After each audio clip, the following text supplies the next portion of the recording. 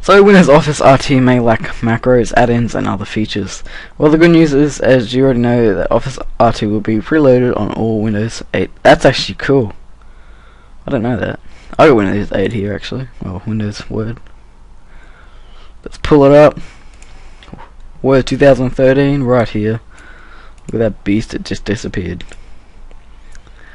So this is going to be in every single one. That's neat. Didn't know that. So back to the actual story. At least in preview form, the bad news, even if you spring for a full version, you may be dealing with a limited product. Word on the street is that in order to optimize performance and battery life, Microsoft pulled a number of features from the AI-friendly version of its Productively suite. Among the missing features is support for macros, third-party add-ins, and VBA scripts. I don't use them anyway, so it's all good for my side. Anyway, I'll be updating this one as well. Hope you have a good day, and bye.